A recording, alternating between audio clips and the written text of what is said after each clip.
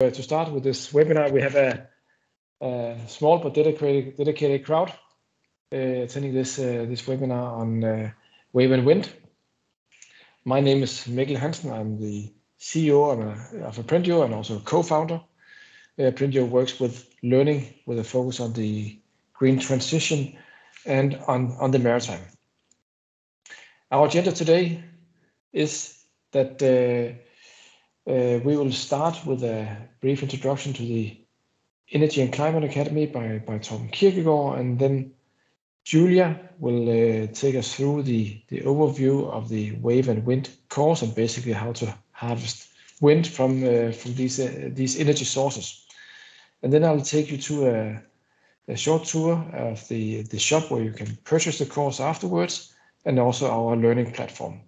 And we'll wrap up with a small Q&A session and also get information about the discount code. And just then, as a short personal introduction to the theme, I have a maritime background. As a deck officer, I've been sailing on tanker and container carriers. So I have experienced both, more or less in my body, waves and wind.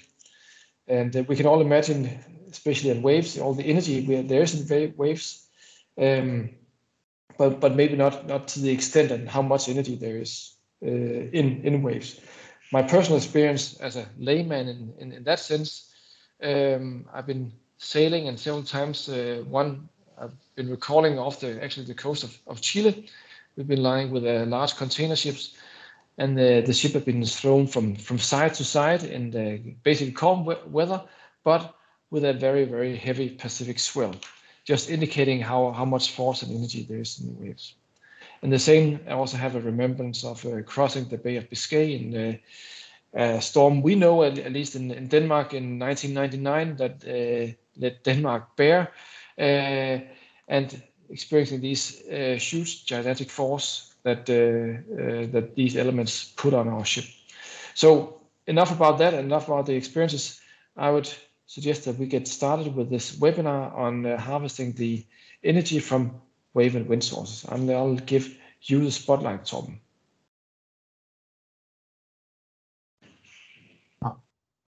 Thank you very much. I'll share my screen.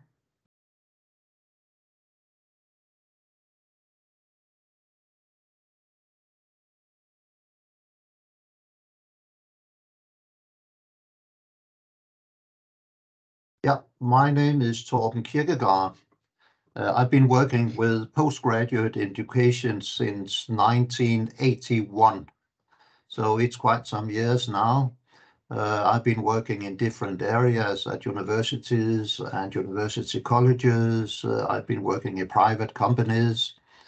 But in 2013, I started Energy and Climate Academy, where I was, the aim for that is to support the green transition in transferring knowledge from people who have some both knowledge and experience to people who would like to know more about the green transition. So we have postgraduate short courses in the area we have here in the wave and wind. We have about offshore wind. We have about district heating, district energy. We have about combined energy systems, and we are right now developing something about smart cities and other areas. All our content is curated, which means we stand for the quality of it. There is no advertising. We have two kind of courses. We have in-person courses held in Copenhagen most often, and then we have online and self-paced courses. And the one we are going to talk about today is an online and self-paid course. The lecturers we use, they are not employed by us solely. They typically are working at universities or are in industry specialists and have many years of both international experience, and they have a lot of knowledge. We have been a partner with Aprendio. This is the learning platform for us since last year. and so they are taking care, as Mikkel told you, about the learning platform.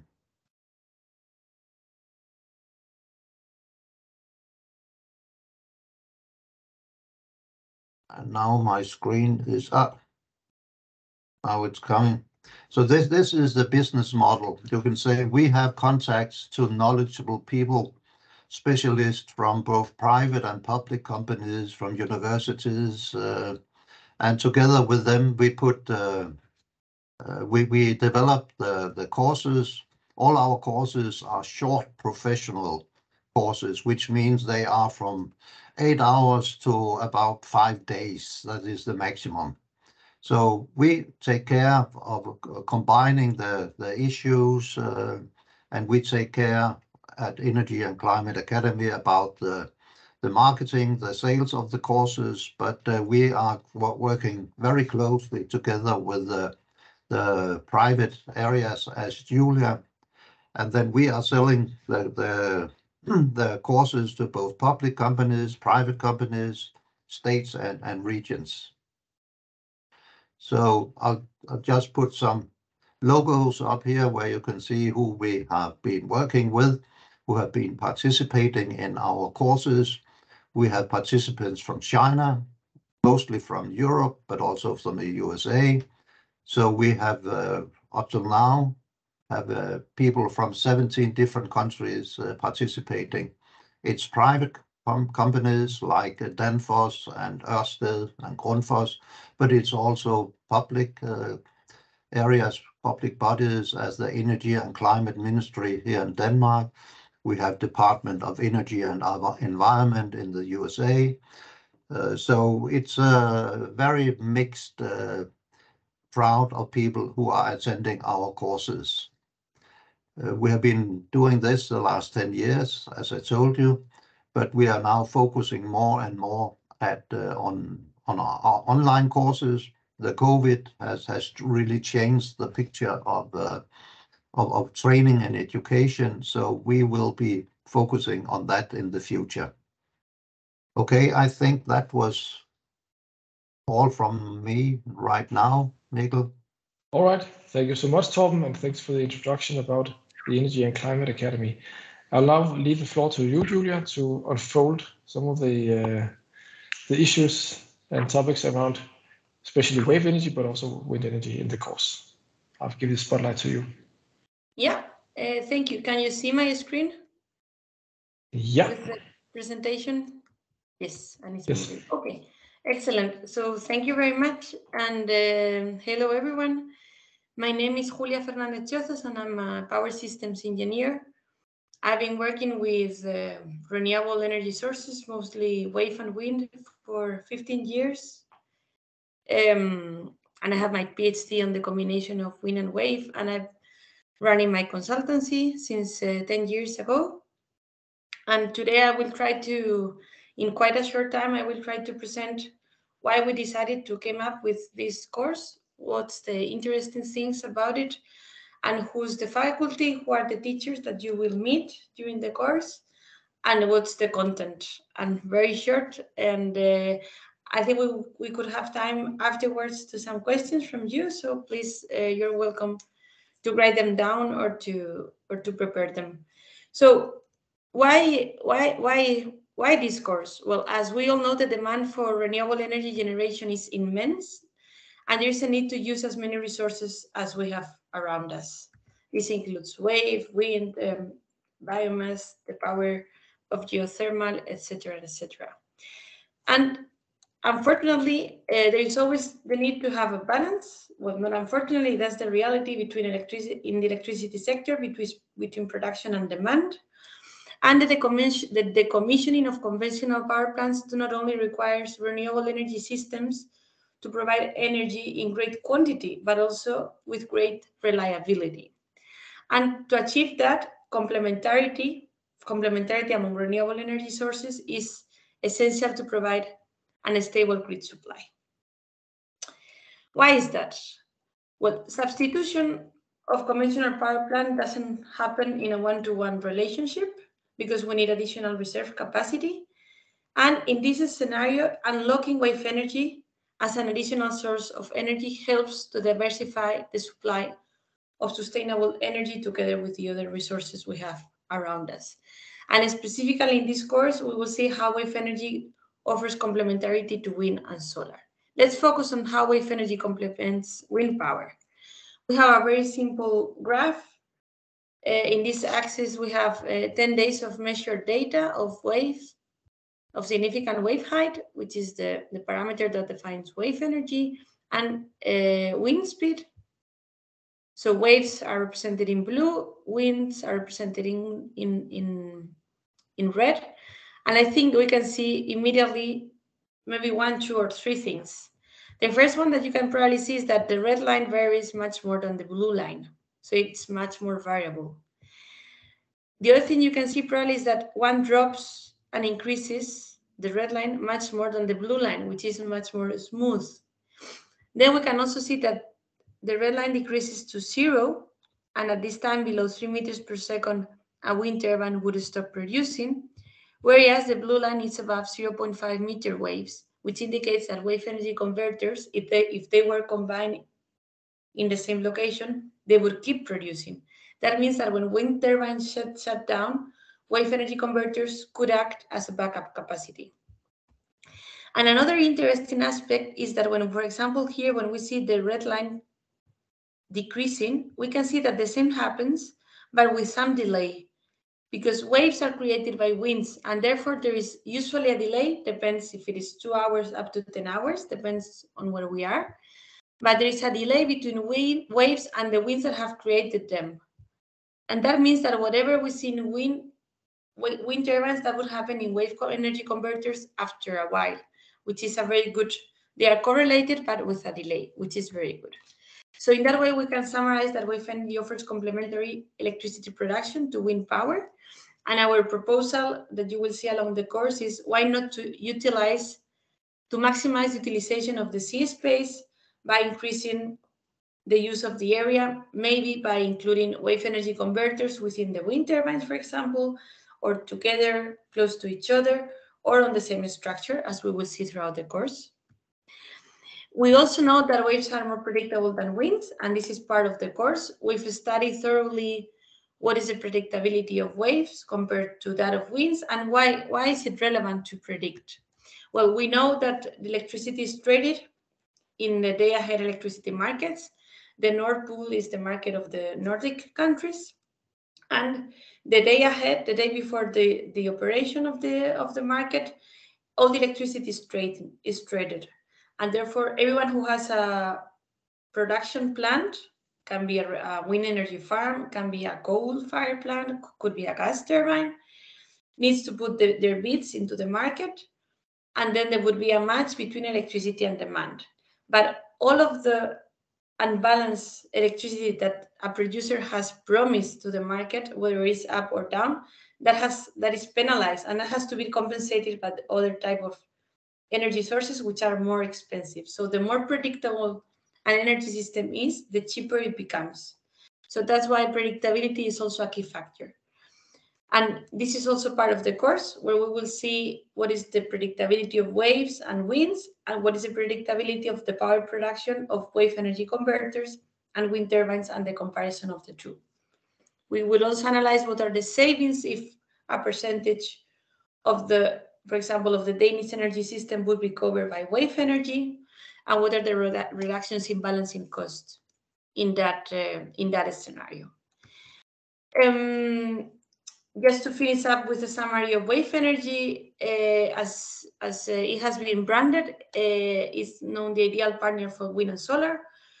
It's predictable, it produces at different times than wind and solar, and enables better balancing.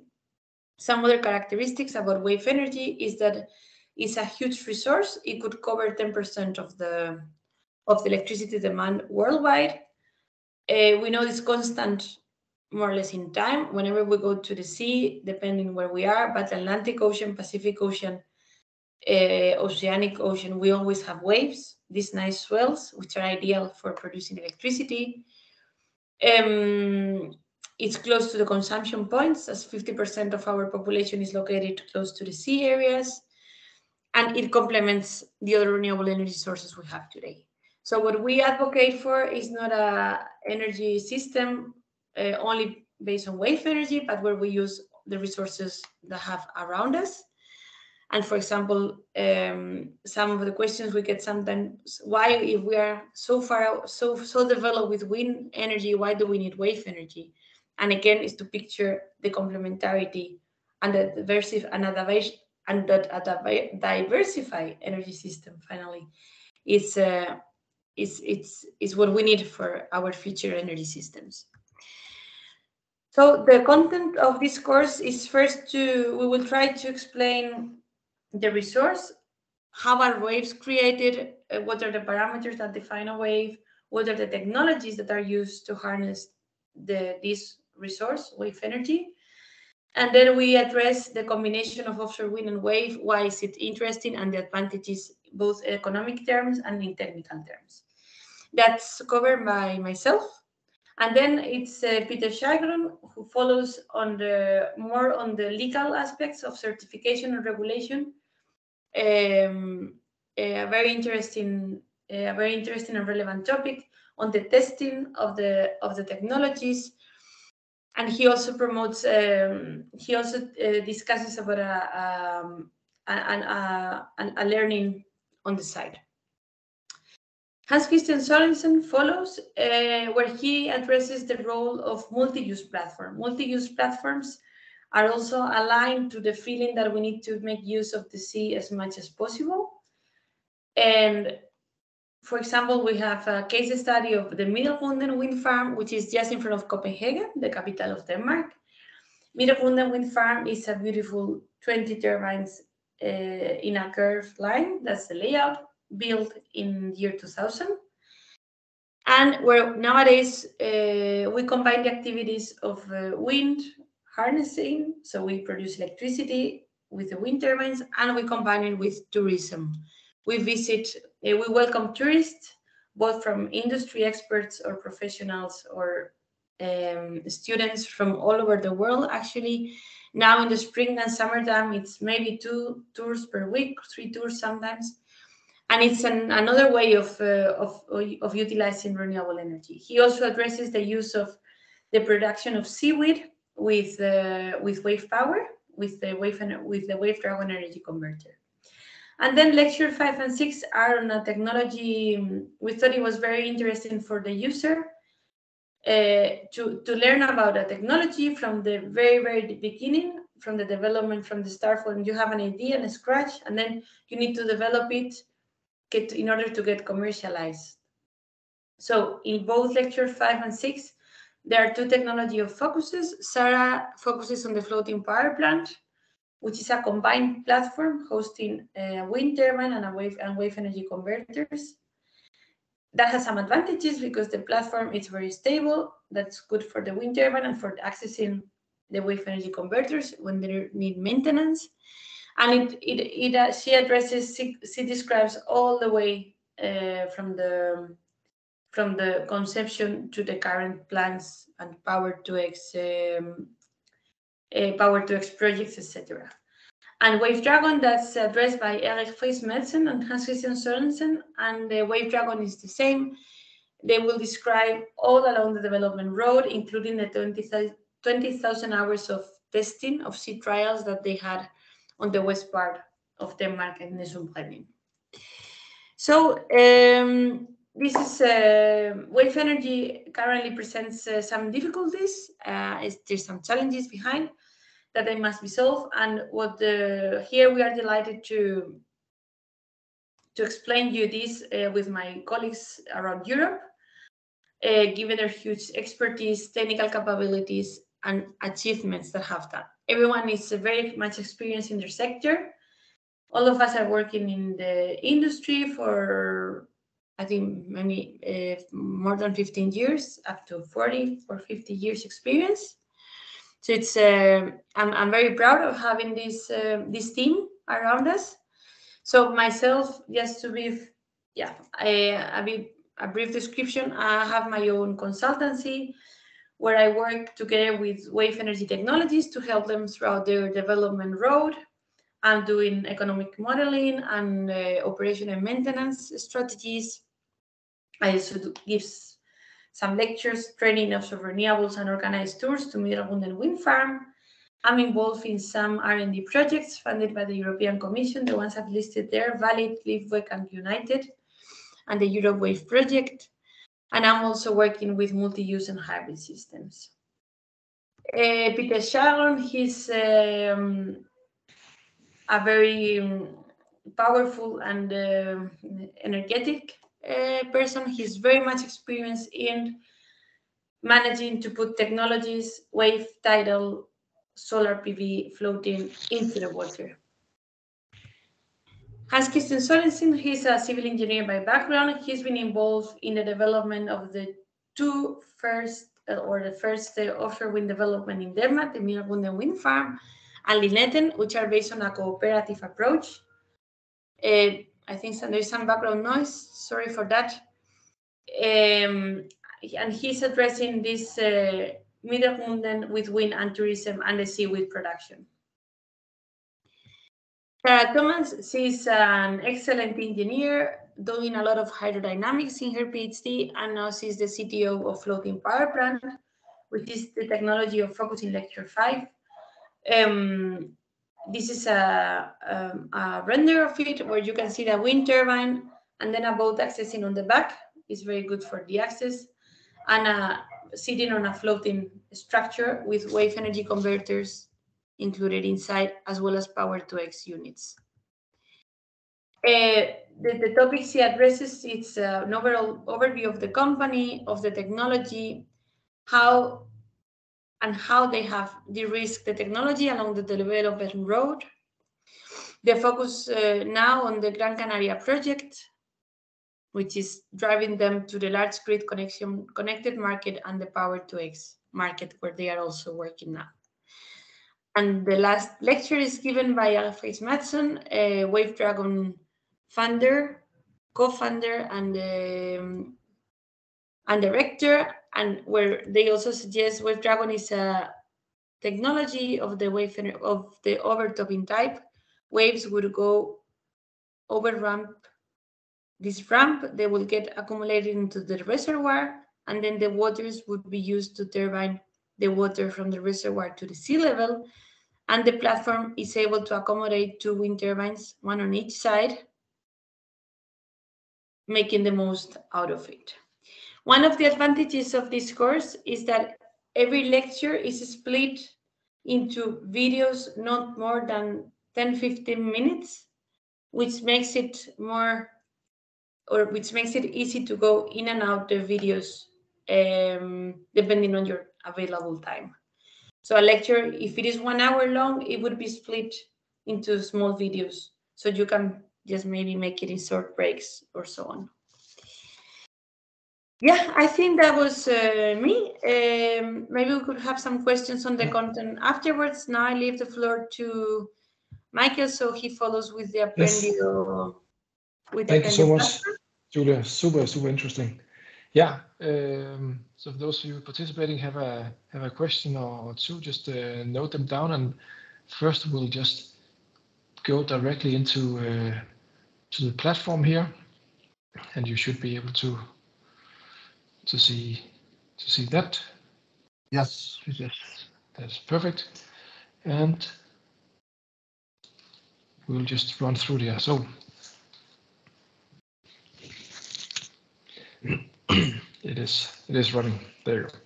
So first of all, we enter the shop. That's on shop.aprendio.io, and here, if you go to training providers, you'll be able to find the courses from the Energy and Climate Academy. And here you can see the other courses that Torben has been mentioning. So basically go into the Wave course, and there you'll be able to read more details about the course. You will also be able to buy modules of the course, but here you'll buy a module on the full course. If you are representing an EU company, you're of course eligible for paying without VAT, but it requires that you enter your EU VAT ID. So go to the checkout, and then you basically follow a normal checkout and purchasing procedure in order to get the course.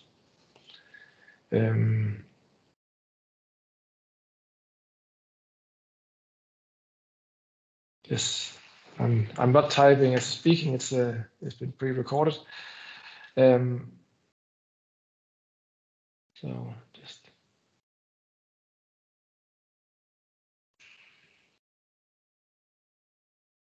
yeah, and moving one step ahead, you'll be able to pay with different payment options, credit cards, PayPal, by invoice, etc. And you will also be issued following this webinar with a discount code where you can put in the code on the section on the upper right-hand side. When you purchase, you will get access credential and you'll be giving access to the learning platform. And we'll just show you here how to access that platform. And you can see in the chat, the discount code has also been shared. So here you'll be reading about the contents of the course, and then you will be able to dig in to the various modules that Julia has explained about. And you can see here they are divided into specific segments of the course, so you are able to quickly go in and out. I have 15 minutes now, so I'll go one step further and learn about this specific topic. We also provide a mobile app option where you download the Aprendio app and then you have the exact same contents available, especially if you're on the move or if you're going on a plane ride, you can download the contents to your mobile device and then enjoy it while you're traveling to make it convenient for the course participants.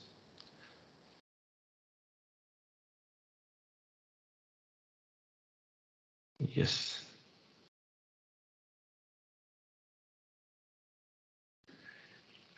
So I think we're back again. Perhaps I could mention one thing, that the course is taught in English. The material is in English, but we can also put subtitles on the videos. So if you, for example, want the subtitles in Spanish or French, then we can do that. So it's also good for people that are not that experienced into the English language, so they also can get a lot out of the course. Exactly. And if there's somebody writing a question, then please go ahead. But in the meantime, I have one question for you, Julia. Yeah. Because I mean, we've been following the renewable energy industries, and 30 years ago we had the wind farm and so on, and we also know that there's been a lot of experience with wave production. But can you just tell me a little bit about why hasn't it really been taking off? Why hasn't it had the same traction than wind? Is there some main specific technical challenges, or what's the code to be cracked? I think that you've mentioned the technical challenges, and I think it's part of it, because if we think about wind turbines, we have had windmills centuries ahead, and they've always been used. So we knew how to harness the power of wind. And then what we have done since the 70s has been to put wind turbines and getting from 25 kilowatts, very little, very sweet wind turbines, to the very big ones. And that has been done onshore. So that's something that technical development, which has been extremely good, has been done onshore. Yeah. Whereas, and then we've put those wind turbines to an offshore substructure on the sea. Whereas in wave energy, if we think about our history, whenever there is a storm, all vessels go back to harbor. Very little people live close to the sea areas, very, very nearby. We live a bit further out, a bit in shadow of the sea, because we know that when a storm is coming, it's something you don't want to face.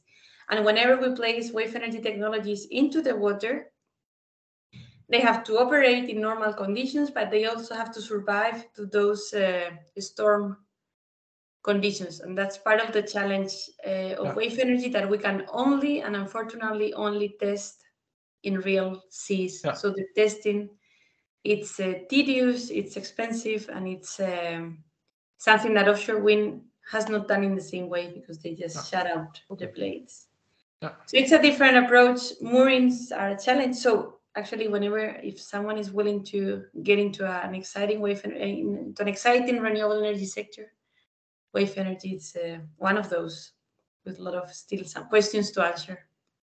Interesting, but also looking at the potential, you mentioned the potential of covering 10% ish of the energy source. It's definitely also will be a major player in that gigantic puzzle of energy sources. All right. Is there anything else on wrapping up?